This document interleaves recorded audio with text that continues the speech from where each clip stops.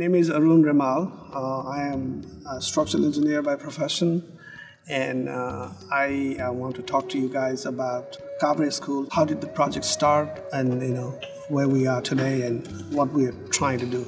My name is Tony Daniels. I'm the principal of Cycle Architecture and Planning.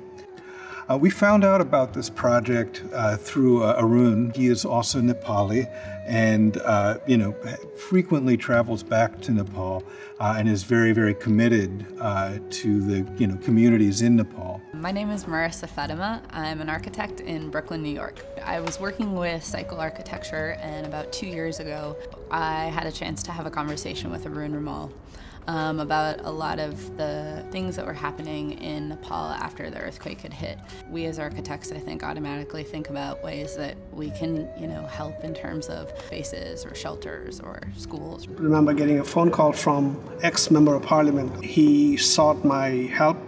I went to see his village as we were climbing up, and I saw this particular school, which is a secondary school.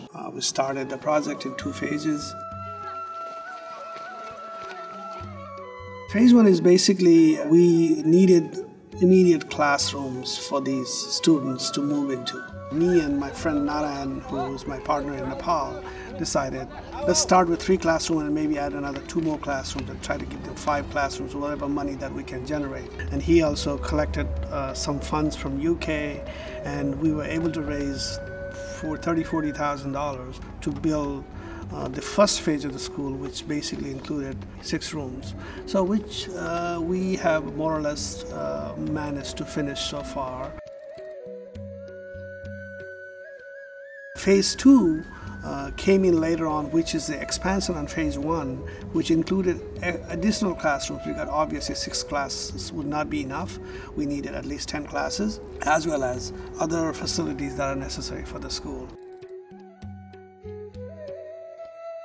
In all of our projects, aspiring towards a net zero energy design. Certainly that's the case in a place located far off grid. We came up with a solution. We have actually hexagonal classrooms, which allowed us to sort of stagger and fit more spaces in on a narrower footprint. We all felt that rammed earth was a really good material to utilize and start to perfect, and that a lot of local craftsmen were starting to become interested in. It was seismically, a good solution.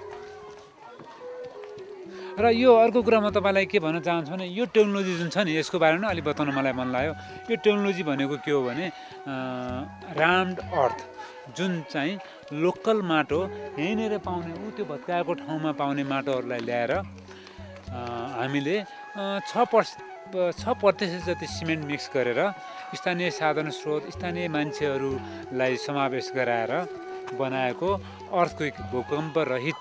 Another thing I wanted to mention is that we have on the upper campus, we have a very, very large sheltering roof. And one of the main reasons for this is to provide a sheltered area during the monsoon season, but also to collect and divert rainwater on the lower campus for a solar array, which will provide all of the power necessary to operate the school.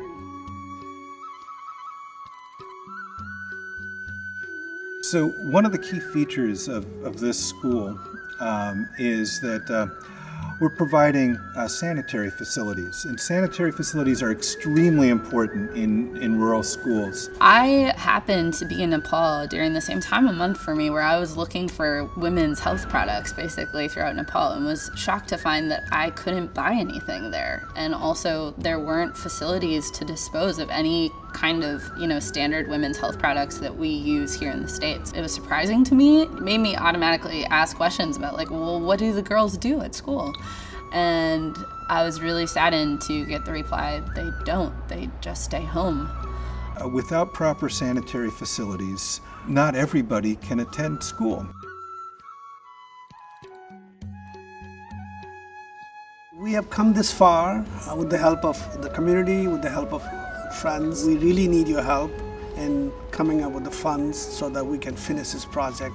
We would love it if you could find a way to contribute to this cause. It's for the children and the people of Kavre who are as much a part of this world as you and I. I think that it's a great opportunity for us as part of this larger community to start to support educational causes and also green building and also women's health in a region that desperately needs it and in a really tangible way.